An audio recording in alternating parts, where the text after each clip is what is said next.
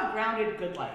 So a lot of you know we left Connecticut about a year and a half ago. We moved to the Yucatan in Mexico, and just like in Connecticut, we have lots of events at our house with people over all the time. So they see Eris's holistic remedies, you know, macerating, percolating all over the place. But there's one that we have on our kitchen counter. Whenever people come over, they're like, what the heck is that? So that is garlic tincture. So it's garlic cloves macerating in non-GMO vodka. And I wish you could smell it, because when you open up the bottle, if you're like across the room, you'd be like, it smells if really you're across strong. the border, you could, wherever you are, I guarantee you, if you're in Russia right now, you could smell this. Probably. It's like potent, man, it really is. You might be like, why would you make a garlic tincture? And garlic has so many benefits.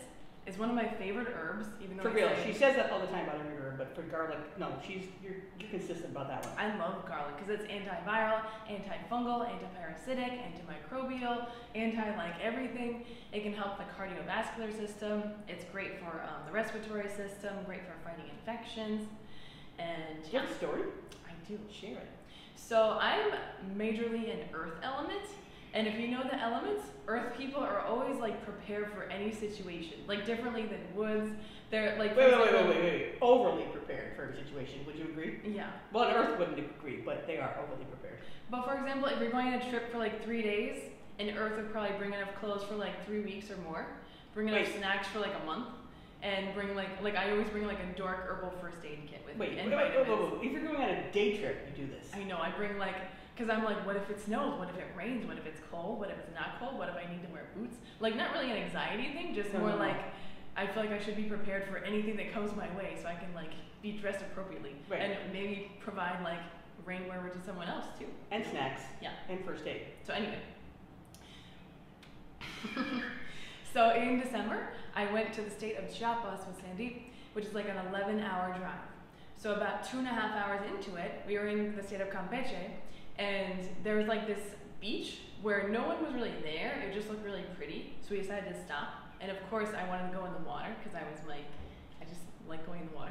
So I was like running to get into the water because I was so excited. I took my shoes off, and like as soon as I stepped on the rocks, like right by the water, I was like, oh, I see why no one's in this water, and I see why no one is like swimming and no one has their shoes off. Why? Because the rocks were like super like jagged, and as soon as my foot like touched the rock, it like cut it in like 5 places, and I was like, this is like not even the first day of our trip. We're supposed to be like walking around all the time. Like, how am I gonna walk around with like bloody infected foot this whole time? Good thing you're an earth. Good thing I'm an earth. Because I was like, ooh, in my dork herbal first aid kit, I packed homemade garlic tincture. So I never used it externally, but I was like, I don't really have anything else that would work. So I decided to put it on my foot as like a disinfectant kind of thing. So I did. My foot smelled really garlicky the whole trip.